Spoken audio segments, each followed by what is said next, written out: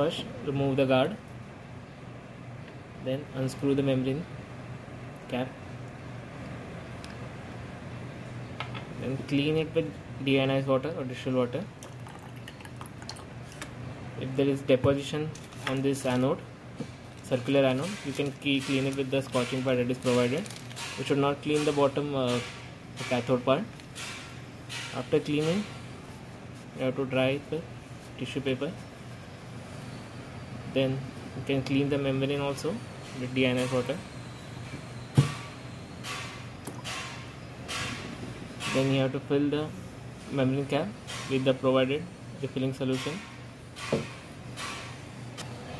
After filling, just tap the membrane cap so there are no bubbles. Then attach it back.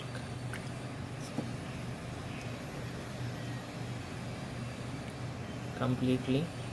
Let the excess electrolyte flow out.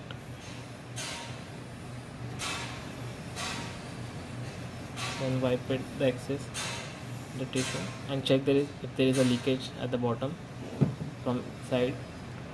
Just tighten it properly. If the membrane is damaged, you can change the membrane that is provided along with the meter.